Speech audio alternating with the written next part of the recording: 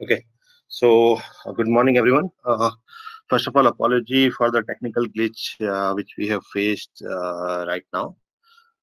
For whatever reason, I was not able to enter into the meeting room.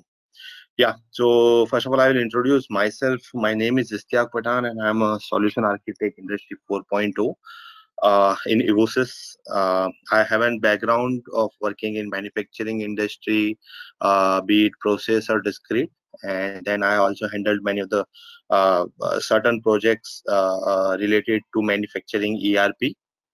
And now I'm working with a technology team as a solution architect for a manufacturing domain in Industry 4.0. So I will take you to this presentation in which we will uh, uh, majorly talk about the use cases of Industry 4.0, which touchdowns to uh,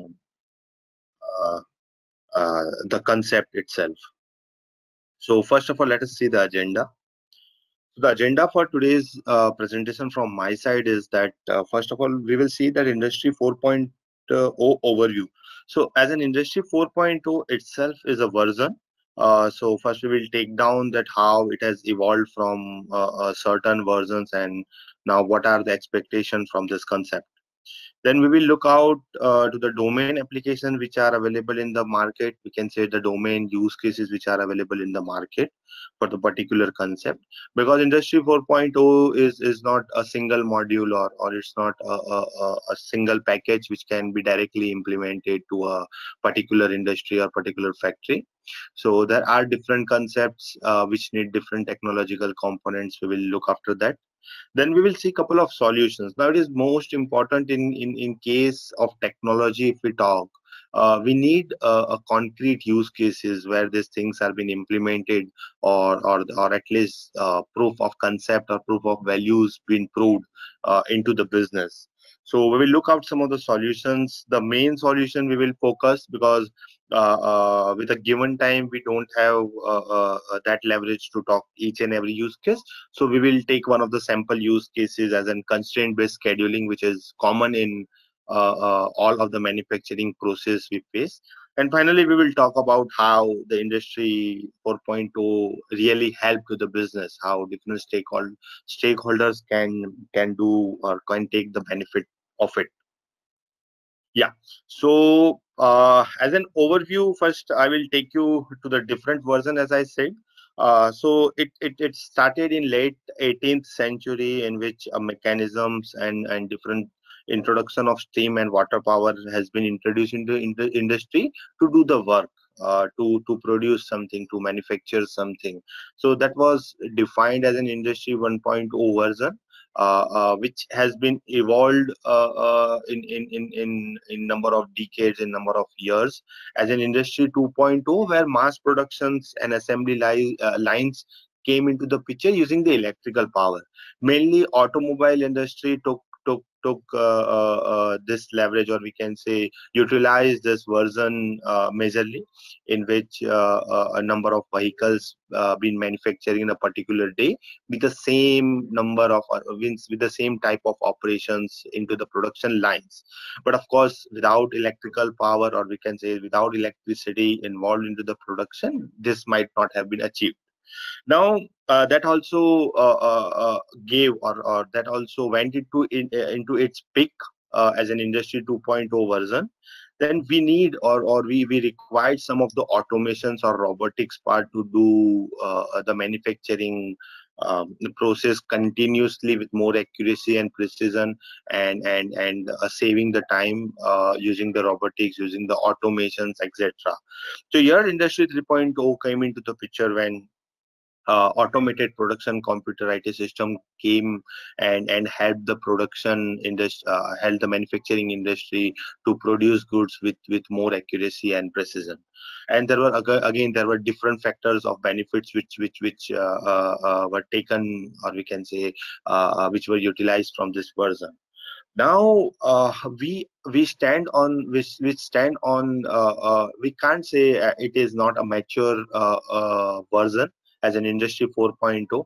For some concepts, for some use case, it is very much mature, and for some use case or for some industries, it is still developing itself with different applications and with different technologies. But here we need some data, or the data which has been generated by the automation devices, sensors, motors, and different PLC and SCADA systems. We need that data, we need to analyze that data, and we need to improve our manufacturing processes. So it is not, industry 4.0 is not only about monitoring the factory, it is also about getting the data, analyzing it, and taking correct actions to improve your operations, process, safety, workplace, etc. So this how it has been evolved, and there are evidence for the last versions that it became successful for the particular amount, after particular amount of time invested, and the monetary investment which was being done into that version. Now, as I said in the agenda part also, that Industry 4.0, we need to understand that it is not just a module. So it does not limit to your production floor only, because there are some concept in which we talk about if Industry 4.0, people understand that it only relates to your manufacturing floor or manufacturing industry, etc. No, that's not true over here. If we say Industry 4.0, your assets should be smart. Your workplace should be enabled with this concept. Your production should be enabled with this concept. Your supply chain management should be enabled with the concept. So these are the list of areas which can be touched, and of course there are other beyond this. There are other like connected workers and etc. Which can be utilized in this concept. But we can see that each and every area can be touched, be it asset utilization, quality control, and in asset utilization, asset tracking, environmental tracking, energy consumption, fault and detection, predictive maintenance. This is a very much useful use case for the company or for the organization with the valuable assets. Organization like construction industry, organization like where there is a whole automation for end-to-end products. So now it's not possible to talk on each and every domain application in this session. So we have highlighted some of the applications which we will touch, and we will see how the business has utilized in terms of this domain applications. So we will look that now. As an Industry 4.0, we have taken one use case. We have taken couple of use cases to present over here into the presentations.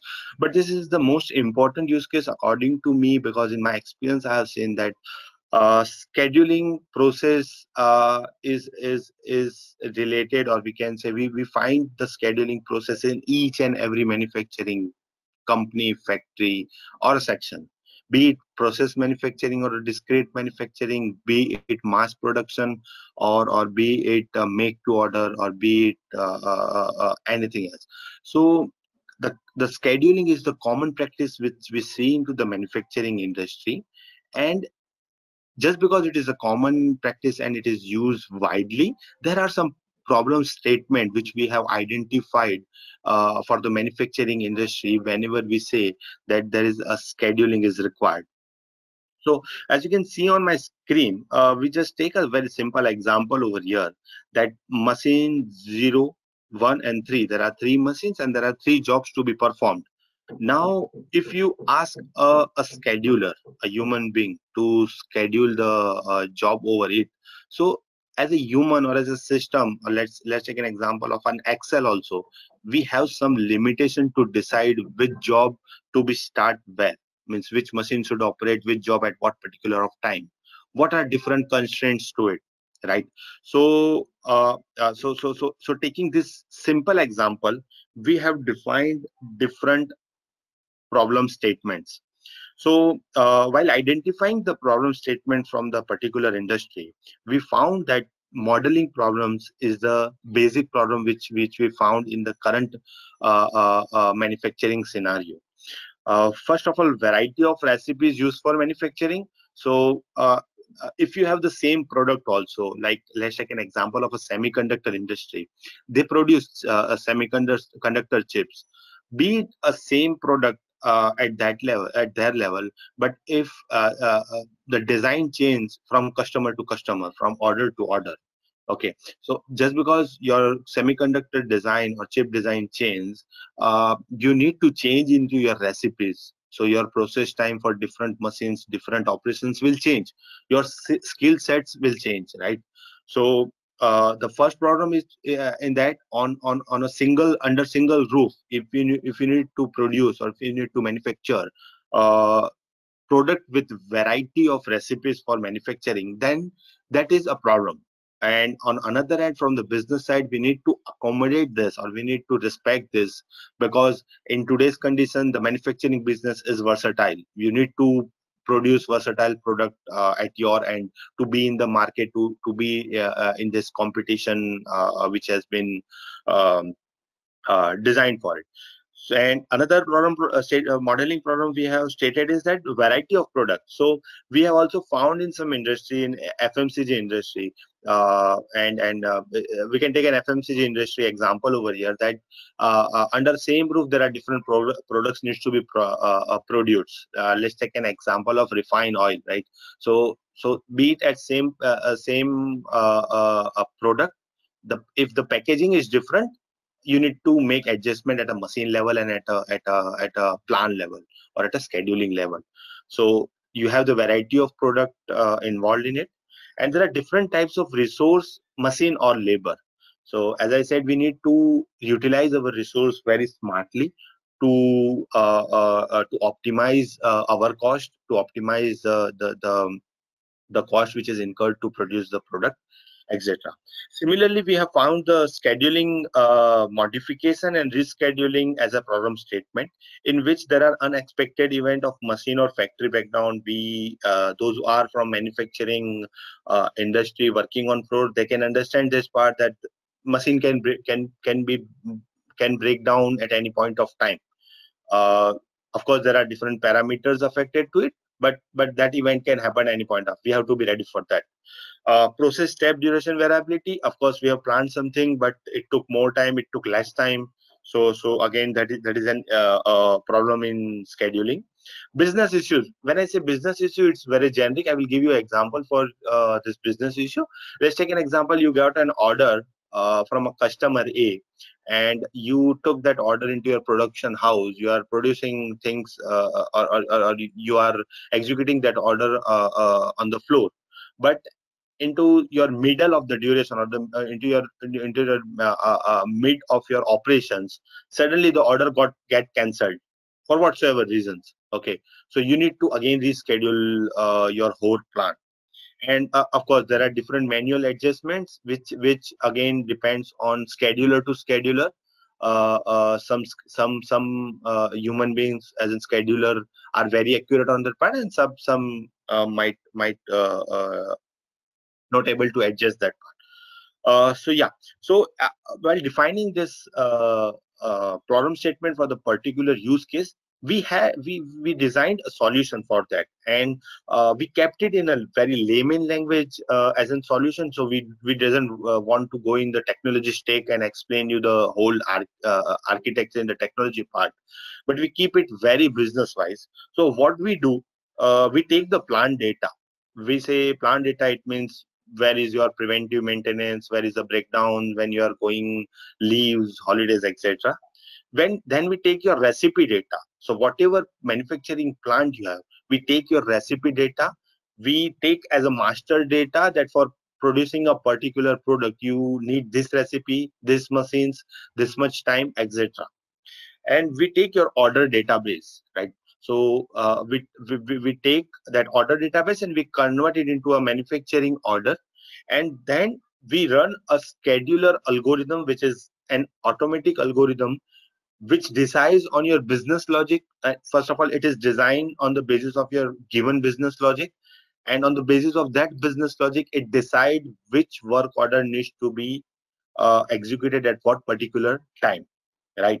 So every time if you find the issue, let's take an again example of a business issue in which the customer has cancelled the order. So you just cancel that order into your system, run the algorithm again, and that order will be pushed back and another order will be taken into the priority.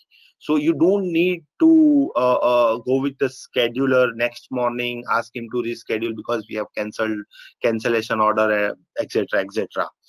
So there is a analytic engine and a search engine which comes to, and it's an automatic algorithm which runs. So there is, of course, we have kept the leverage, or we have kept that freedom for a user to give them inputs, but on the basis of that inputs, whatever scheduling is done, it is done by a proper algorithm, and then we display that data. I will show you some of the images for that.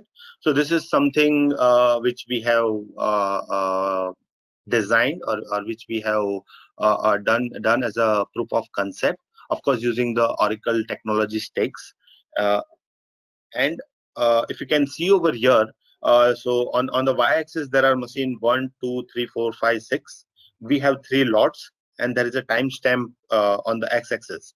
So if you can see, the whole lot has been scheduled on the screen against the time, on the time frame, and this everything is done by algorithm itself. Okay. While looking at your machine availability, while looking at your different business logic like priority, how much important it is, etc., etc. So this is for only example for 3 lots. We can have n number of lots for it. You can have a different business units, like 2 business units running on a 2 different products or a product line. You can have 2 different screens for it. So it depends on what are the requirements at the customer side. So I will just take you quick that how this industry 4.0 actually helps. Now, the use case which I have shown is not an analytical use case only. It's an use case for an industry 4.0. We need to be smart to schedule, right? So how it will help? So first of all, it will help you in booking the new sales order. When you are booking, let's say your sales team is booking a new sales order, you know the current load of your production house, you know the lot completion date or work order completion date before releasing the work order, right? You got an order, and if your customer is asking for a delivery date, you can at least be precise, or you can at least rely on an algorithm which will give you the date, right? I can understand it might also get hampered because of other reasons like breakdown, maintenance, and etc. But you have a good realistic date with your current workload, and if it's change also, it will have a proper logic behind it, be it a maintenance, etc.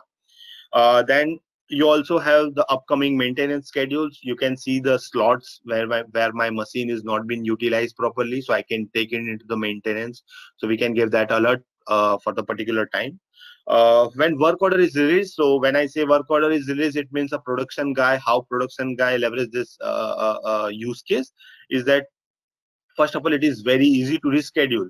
Just put whatever work order is being on hold, just put on hold and rerun the algorithm. You will get the new schedule.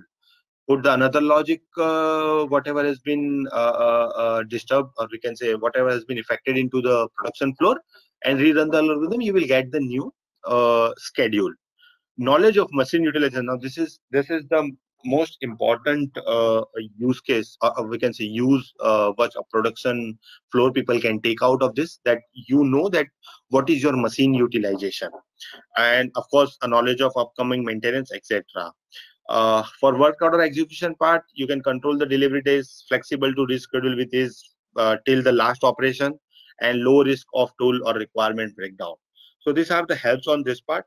uh, and the another use case, I will be little fast on this, because you know the structure how we are going for the use case. The another use case is for process manufacturing industry is air knife galvanizing line effect, which we have designed for the particular industry, but it doesn't limit to this only air knife galvanizing effect industry. In other times, I will say that any of the process manufacturing industry which have the automated sensor parameter needs to be set for the quality purposes.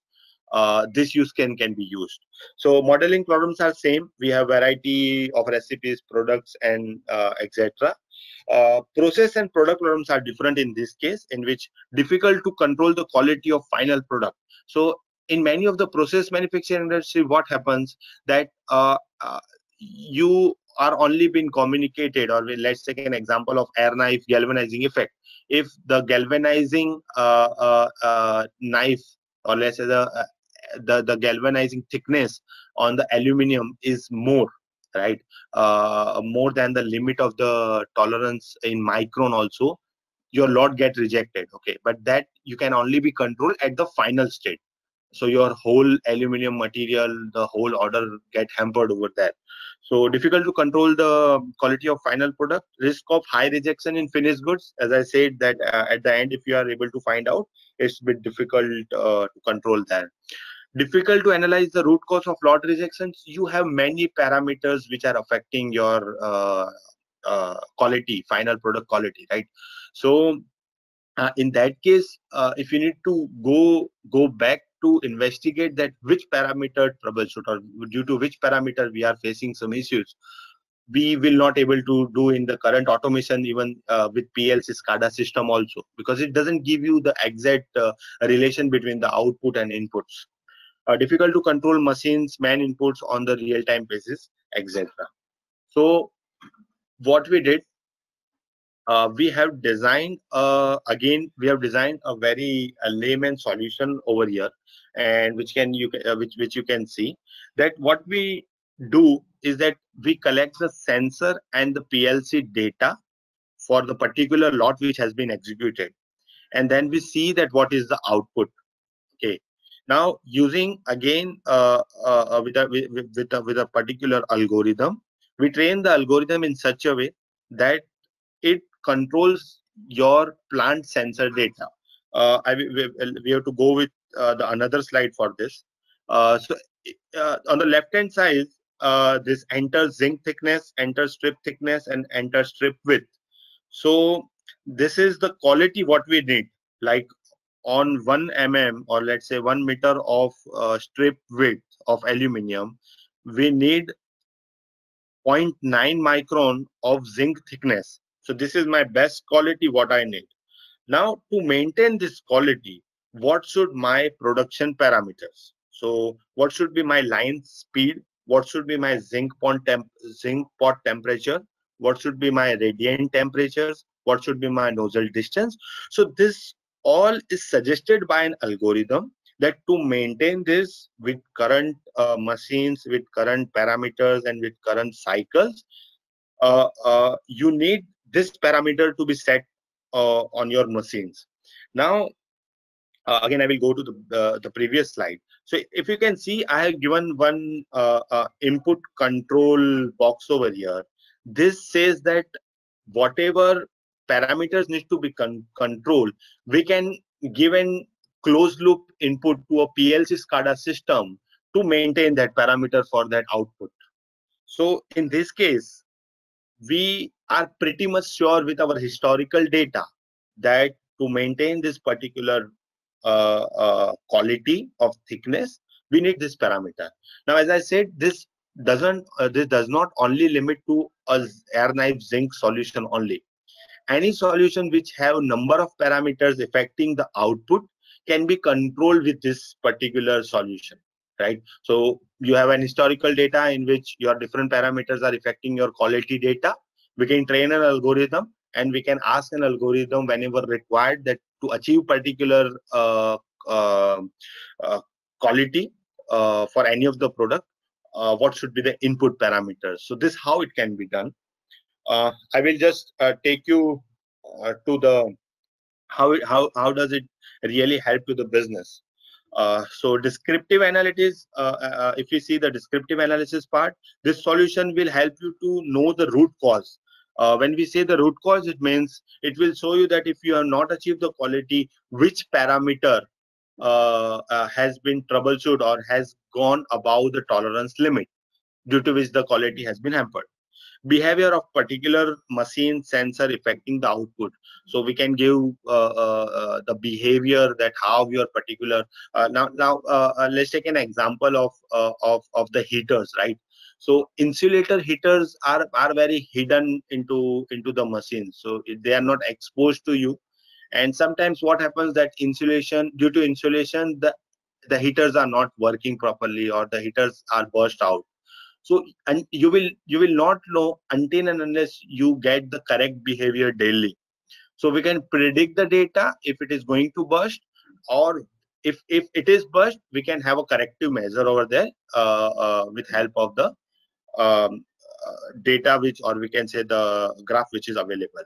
Predictive analytics, again, we can predict the overshooting value of particular machine and sensors, help in predicting the plant output and performance. Prescriptive is, again, we can prescribe something that to achieve this unit this reduction in quality rejection. So this is the most important part, in terms of manufacturing, in metal manufacturing industry and etc., that you can control the final quality rejections. Another domain application, if we need to talk, that now people are talking about smart logistics, like a customer should know where his order is being lying, from which route it came, from which temperature, especially in the food processing or the food industry. You need to have the data that at what parameter it has been dispatched to you, in the pharmaceutical industry also. So we will talk a minute or two on the smart logistic parts, that to see the real-time fleet visibility, digital transformation of the fleet, improve estimated time of arrival, and integrated with the supply chain. So the whole smart logistic part, which is used for the industry 4.0, can be achieved. You can see, or you can monitor your real-time fleet, with your shipments, package, and etc. You can digitally transform your fleet. When I say digitally transform, is it means that you can see your driver behavior. Uh, with driver behavior, what was your average consumption of fuel of particular fleet? What was your different parameters, like what was the temperature which been maintained throughout the fleet? What were the different position in the historical data in last 7 days or 30 days, for the particular parameter? Improved estimated time of arrival prediction. So of course, if you have the real time GPS data, you can monitor that what are the ETA, and you can the business can utilize the number of play in the most optimized manner. And of course, it is integrated with the supply chain. So whatever it be, like OTM, Oracle transportation management, or any other legacy transportation management system, can be integrated, and can be can talk to each other into the out of box integrations. Other most important part which we need to talk, that is a smart manufacturing. So this comes into the picture when you have a factory which needs to be monitored for the particular, or for number of products, and you have a routing and everything. So we will talk on the some of the features. So as I said, that industry 4.0 made simple. So uh, be it manufacturing on the production or an assets, this can be designed. You can define a digital manufacturing twin. So let's take an example. You doesn't want to incur the cost in procuring new sensors for your new machines, right? So what you can do, IoT applications give you a functionality in which you can define your digital twin, and you can see the behavior of the system. So before going to into the real world, you can define your digital manufacturing twin as in factory whole, as a whole factory also, and you can see that how different parameters behaves on the business logic. Again, prescriptive analytics. This improve the machine and factory uptime with machine learning models. This is very much important when there is a manufacturing concept comes into picture, and manufacturing and SCM integration. So this is again a very important part, that how your manufacturing work orders can directly be integrated to a manufacturing IoT. So it's just like you can monitor your ERP work orders live onto the production monitoring system. So anything you planned as a work order, or your planning system has planned as a work order, it will directly be monitored into the application. Yeah. So the last use case, but not least, is the smart assets. So it is very much important when you have a number of assets in organization, especially in the construction and manufacturing industry, which are important to be tracked, not only for the reason of the operations, but also reasons of misuse or theft, or any other compliance purposes. So we can monitor the asset, we can digitalize the assets, like we can have the digital twin for the assets. The another important topic which we can cover over is the predictive maintenance for the assets. So if your asset, let's take an example of an air compressor system. So there are different tons of air compression system into different manufacturing process, and it is an important asset for the manufacturing or the construction industry. So you can monitor the different parameter of that compressor, and you can predict when it is going to outperform, or we can say when it is going to burst in terms of parameters. When we say parameter, it means temperature, pressure, vibration, current. If your motor is running over the load, it will draw more current, more electric current. So you can predict from the pattern itself that now your motor belt has some wear and tear issue, and because of that it is under load or slipping out of breath, and we need to do a maintenance. So these are different, and of course enterprise ready, it means optimize the supply chain. These are also be closely integrated with the supply chain modules, and we can use it. So as I said, we will not able to discuss each and every use case, but in a nutshell, I will discuss the other solutions.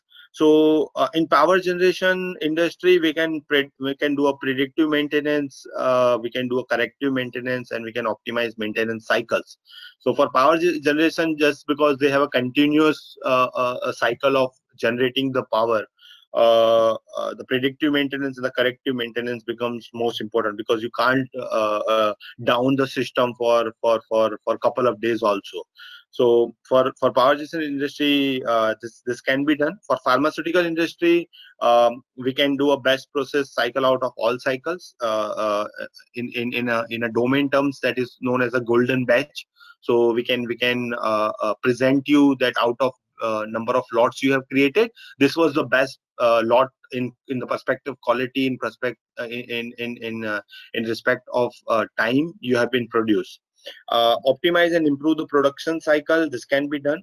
And we can do a continuous improvement in pharmaceutical industry using this component. Final, discrete manufacturing. So optimization of the process and cycle times with smart algorithm can be done, which we have seen in this presentation only, and consider different factors while scheduling. So this can be done. So these are the other solutions which can be achieved for Industry 4.0 using technology and different stakeholders. So I have tried to cover. Now I will transfer this the screen. Just a minute. I will just transfer it to Moise, my colleague from Oracle, and at the end we can take the Q&A part. Okay, thank you, Ishtiaq. We saw many references to IoT and machine learning and analytics in Ishtiaq's presentation today. Now, Robert Piotrek, my colleague, and myself will be presenting how Oracle technology can fit in the Evosys solution, or some of Oracle technologies. Starting from an operational system such as a factory, machines and operators, or a set of assets like assets of a factory, for example, or a fleet, we will be able to position one or several IoT applications which embed artificial intelligence and machine learning technologies Blockchain also to raise the data collected, analyze it, use it to build history, statistics, predict incidents, and even suggest corrective actions based on machine learning, for example. All this is possible through various tools such as web console, such as a chatbot, a mobile interface, analytics tools, of course, in a secure environment. We have the following IoT applications in our portfolio, or let's say some of them, like asset monitoring cloud, fleet monitoring, production monitoring, connected worker, service monitoring. So you see the connection with the Evosys solution. Let's see some in detail, like asset monitoring cloud. You can use Oracle Internet of Things Asset Monitoring Cloud to improve profitability through automated monitoring and alerting of assets, to gain also real-time visibility into asset health and utilization, and to predict future events. This let you track the real-time location, health, and utilization of your assets. This lets you view also your assets and analytics on the dashboard and automate actions based on predictive insights from your business applications. What about the production monitoring cloud? It gives you a holistic view on factory level to see all your production lines as they appear on your shop floor, and select a specific production line for more details. On a product level, to monitor the progress of your products, visualize product routing, identify bottlenecks, and also on the machine level to view machine availability statistics, visualize associated sensor data in pinpoint problem areas, and to identify machine issues that affect the production output. The connected worker cloud is designed to achieve safety and operational excellence in the mining industry, engineering, and construction industries especially. It enables these industries to boost worker health and safety, to comply with health and safety regulations, to manage holistically with descriptive analytics, and it integrates with human capital management, production management systems. The service monitoring, the IoT service monitoring cloud is an IoT cloud also designed to monitor in real-time machines and equipments to ensure uptime and to increase the efficiency of your factories. Also to predict machine failures and to enable preventive corrective actions. And also we have, of course, the fleet monitoring cloud.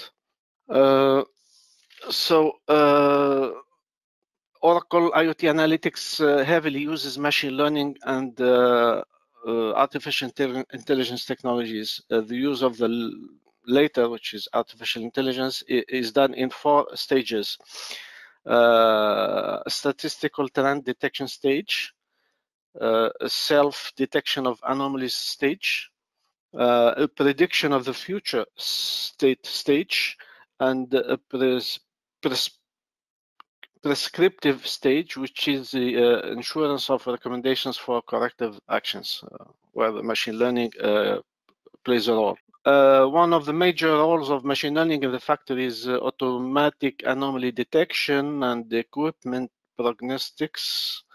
An optimal maintenance can be scheduled for the factory, but the IoT production monitoring can suggest changes to the original schedule.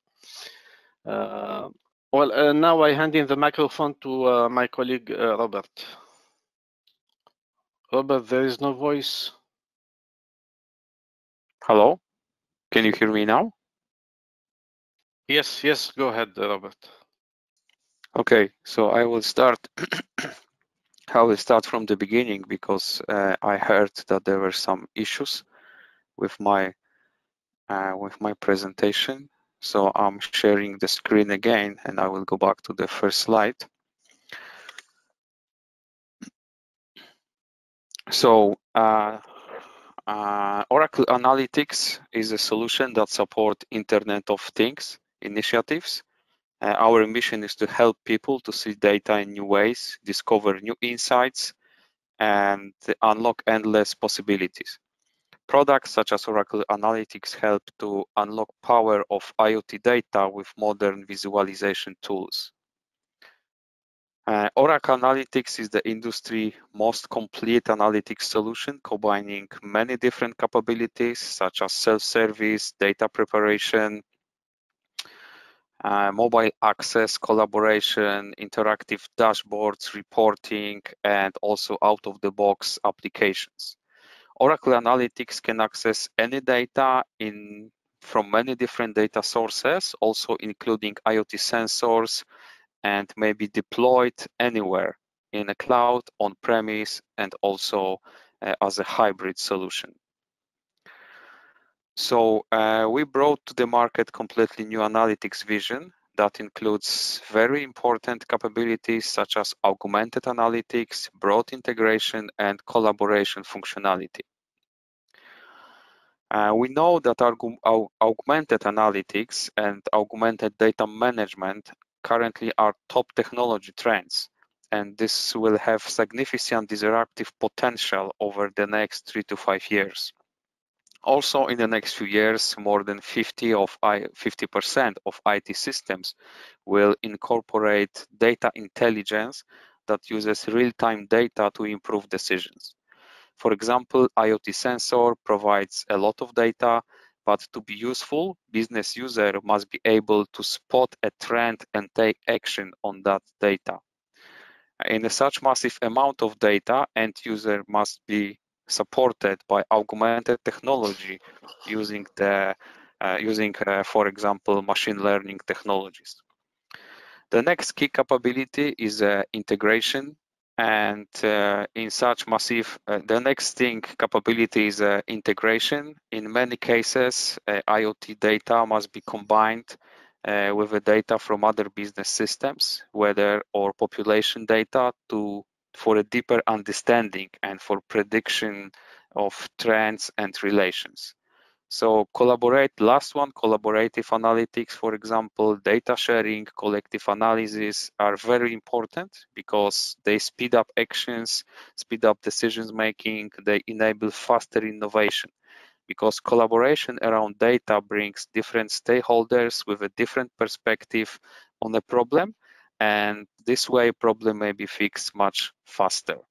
Oracle Analytics provides the industry most comprehensive cloud analytics in a single unified platform. It supports more than 50 data sources, it's extendable, it supports open standards, includes a very cost-effective data store and data processing solution, such as autonomous data warehouse. It also includes self-service visualization capabilities, powerful data preparation, enterprise reporting, including also some advanced features, including machine learning and self-learning analytics to deliver proactive insights. This is all in one integrated platform with very low total cost of ownership. Data visualization capabilities are supported on many devices, from PC computers to various mobile devices for fast and remote access to insights. Tendency is Data visualization includes 2020. charts, maps, advanced capabilities such as forecasting or geolocation-based analysis. Only SRI. Oracle Analytics also implements machine learning and specialized time series algorithms. The analytics functionality enables an IoT application to analyze the data sent by sensors and provide meaningful insights, predictions, and recommendations. Thank you for this part. Now it's a time for questions.